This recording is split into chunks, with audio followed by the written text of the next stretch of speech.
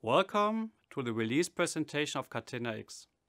My name is Patrick, and today I would like to give you an update to one of our latest features for the use cases. As you know, the automotive industry is currently facing many challenges: reducing the carbon footprint, increasing product quality, or maintaining a resilient supply chain. To solve those challenges, a data exchange along our value chain is needed. And our value chain is long, complex, and globally diverse. This is the goal of Catena-X: to empower data-driven use cases to tackle those business-critical challenges. We want to build a data-driven value chain. But what keeps us together in the automotive industry? It is parts, components, materials, and vehicles, which are processed over many entity levels. And those parts are also the basis for the use cases mentioned: calculating the product carbon footprint, improving product quality, or providing a product path for a specific component. Since this is our common basis, we today would like to introduce the Industry Core. The Industry Core is a kit, and it is our common basis for all component-relevant use cases. In our industry, a component can be described on two levels. First, the type level. Here, the component can be described generally. The identifier is a catalog, material, or part number. This part number is typically created when designing a new component. It differentiates, for example, a 6-gear transmission from an 8-gear transmission. The second level is the instant level. Each type will at some point be produced many times in our plants and factories. Each produced part or instance gets an identifier at the end of production. This can be a unique identifier like a serial number, or for materials it also can be a batch number.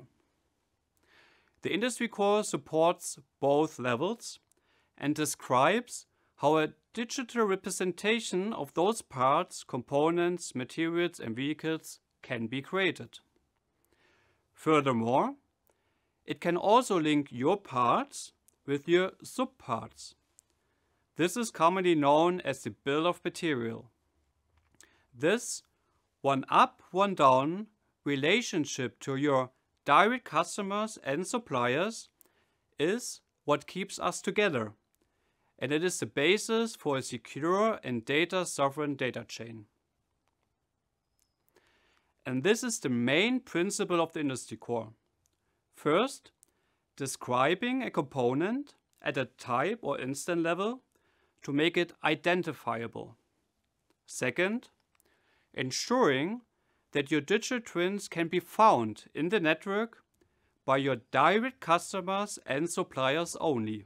Once those twins are established, if needed and approved, it can enable Catena-X use cases to traverse across several levels to create an end-to-end data chain, which is needed, like for the Supply Chain Act or circular economy. Those digital twins and the mapping of their relationship is key for almost all Catena-X use cases.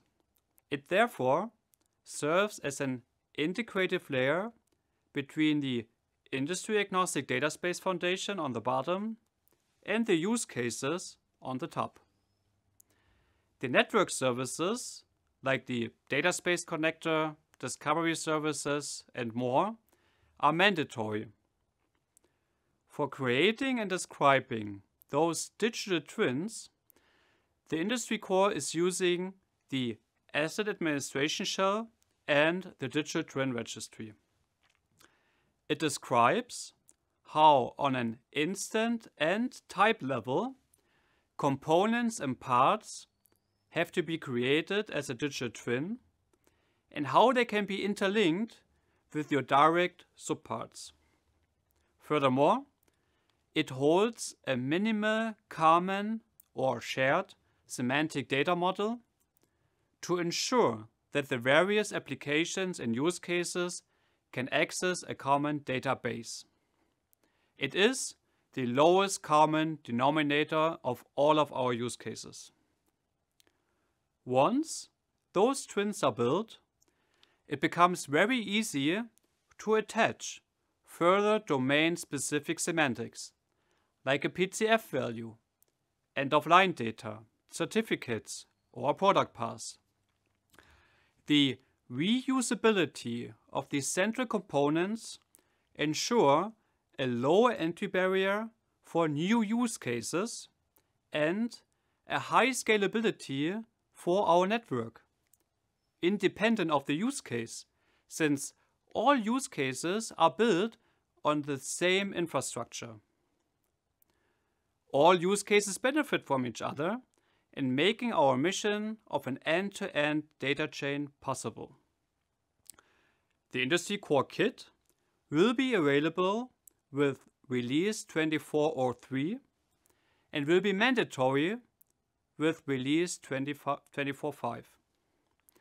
Thank you, and let's start building up those end-to-end data chains.